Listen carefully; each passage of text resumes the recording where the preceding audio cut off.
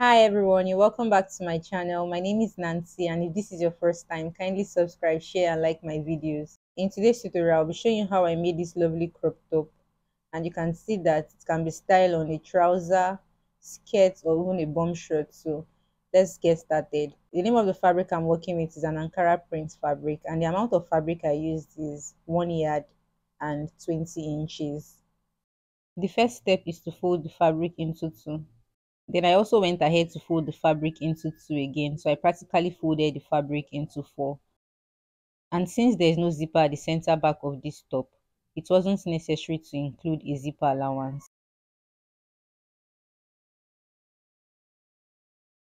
Before going further, I needed to be sure about the wideness of the fold. So my bust circumference divided by 4 is 8.5 inches. I added about 4 inch extra to make sure that this fold is enough for me to place my body measurements. But if it's smaller, you can easily adjust the fold. And if it's larger, then you can also adjust the fold. So this first horizontal line is the starting line, which is also serving as the shoulder line.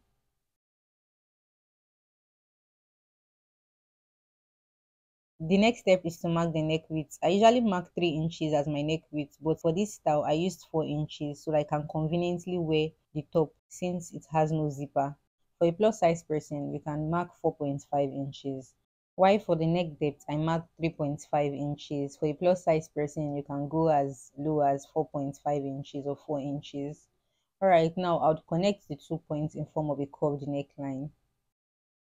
To get the shoulder slope, I divided the shoulder measurement by 2. The shoulder measurement divided by 2 is 6.5 inches. I added half inch sewing allowance, which made it 7 inches. On this 7 inches point, I placed my tape vertically to mark 1 inch, which I connected to the neck width. To get the armhole curve, I divided my armhole circumference by 2, which is 8 inches. I placed the tape on the tip of the shoulder slope vertically to mark 8 inches, which I connected the tip of the shoulder slope to that point. And from this point, I'll create an horizontal line which will serve as the bust line. For the armhole curve, I placed my tape on the armhole line to mark the midpoint, which I used a French curve to connect the points to the bust line as shown.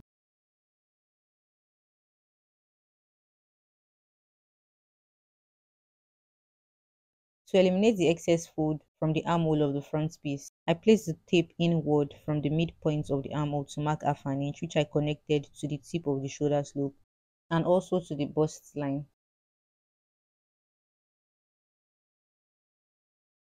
So this new armhole line is for the front piece alone, while the previous one is just for the back piece. To get the desired length I wanted, I placed my tape from the shoulder to 1 inch above my belly button, which was 17 inches. So obviously I've also placed the tape on the fabric directly on the shoulder line vertically to mark 17 inches, but I don't want much line on the fabric. I'll just add my sewing allowance for the M, which is 1.5 inches, and that will be 18.5 inches altogether. And this horizontal line will also serve as the waistline. Take note that for this particular style, I'll be working with just the bust circumference. So on the bust line, I placed the bust circumference divided by 4, and I also added 3 inches sewing allowance to the side.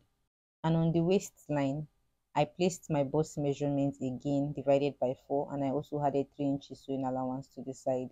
I'll be connecting the 2 points together.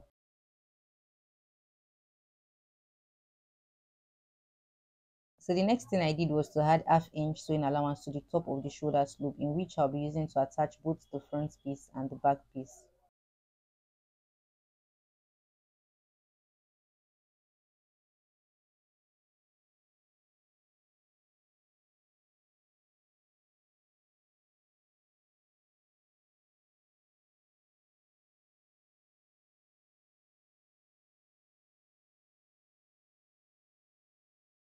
So I went ahead to trim out the armhole for just the front piece.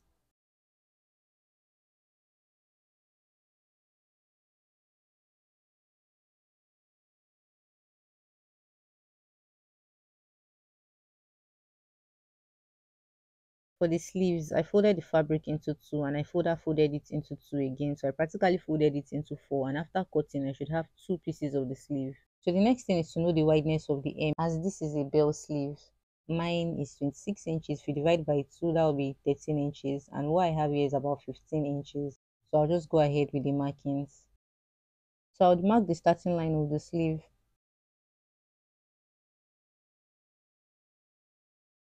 I placed the tape from the starting line to mark the desired length. So my desired length is 23 inches. I added 1 inch sewing allowance to that, which made it 24 inches.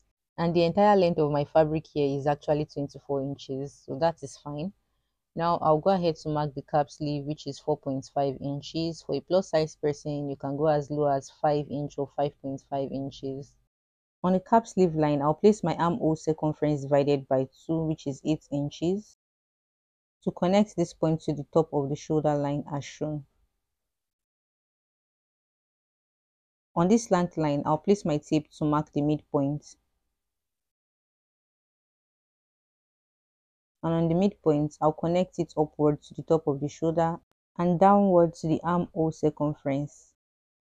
I added 1 inch sewing allowance to the side. On the hem line, I placed my tape horizontally to mark the hem circumference, which is 13 inches. And then I connected this point to the armhole circumference. You can decide to leave the shape of the bell sleeve this way, but if you'd like to make it look stylish just the way it is on the thumbnail on the lady with a short skirt, I placed the tape here to mark 1.5 inches. If you want the slant shape to show very well, then you can just increase that point to about 3 inches. Now I'll connect this point down to the end of this other point. The next step is to trim out the sleeve.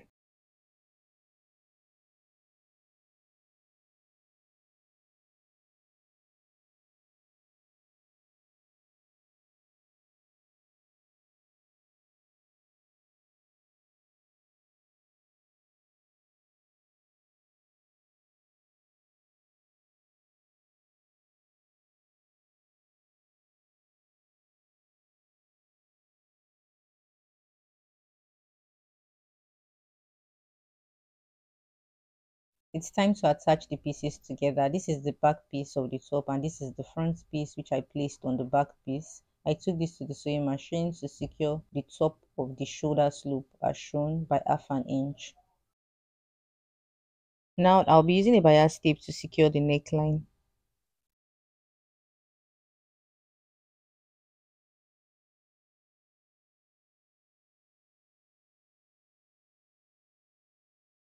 After securing the neckline, the next thing I did was take this to my sewing machine to secure the sides of the top by 1 inch. Now I'll turn the fabric to the right side of the fabric itself.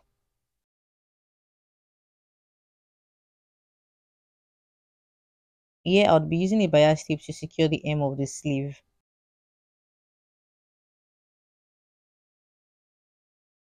So I place the bias tape on the hem of the sleeve. Take note that this is the right side of the fabric. And when I go to this sharp edge that has that V shape, I folded the bias tape in form of a V shape as well. And at this point, I raised the machine footer to continue the stitching. This technique is very important because if you don't raise the machine footer at that point, it turns the shape of the hem to a curved shape instead of like a sharp V shape.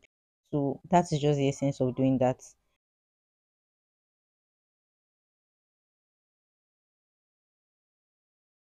The next step is to fold the sleeve into two.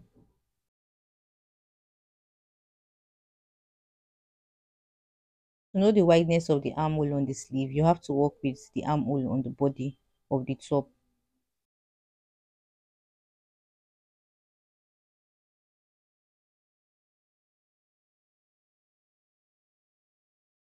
The round armhole on the top is 10 inches. So I would make sure that the round armhole on the sleeve is also 10 inches.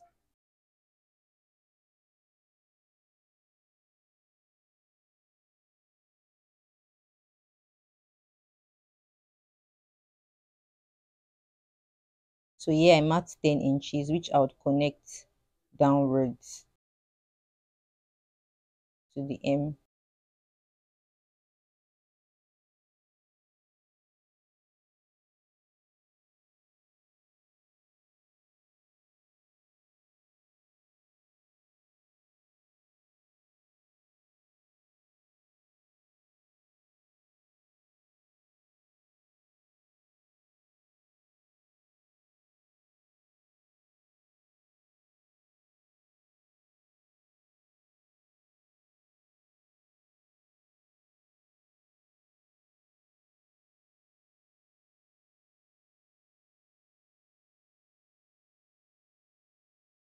The next step is to attach the sleeve to the armhole of the blouse.